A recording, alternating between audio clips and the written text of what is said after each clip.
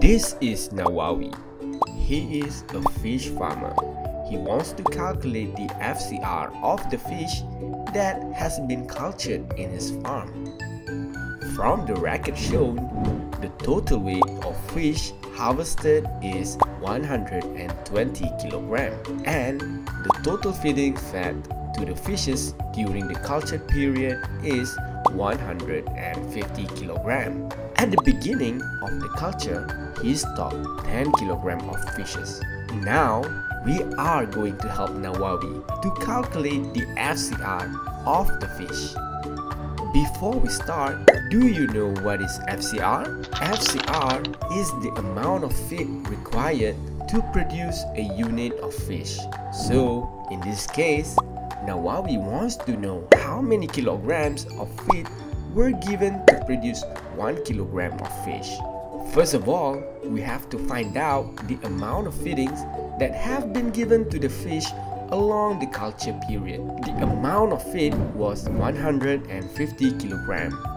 Then, we have to find out the total produced weight of the fish.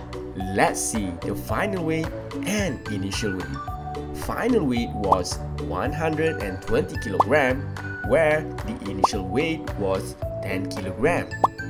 This means the weight of fish produced was 110 kg. So, the FCR equals to total feed given divided by fish weight produced.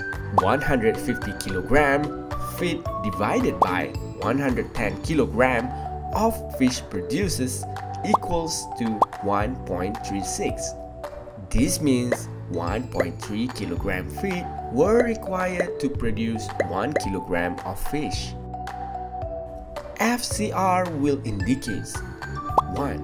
The performance of feed. 2. The performance of the person who feeds the fish. 3. Fish health. 4. The cost effectiveness of using a particular feed. What happens if the FCR value is more than 2?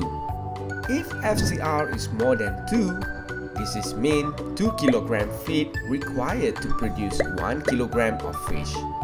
There must be some problem on the feed or culture conditions such as poor feed quality, poor nutritional value, poor physical quality, not suitable size.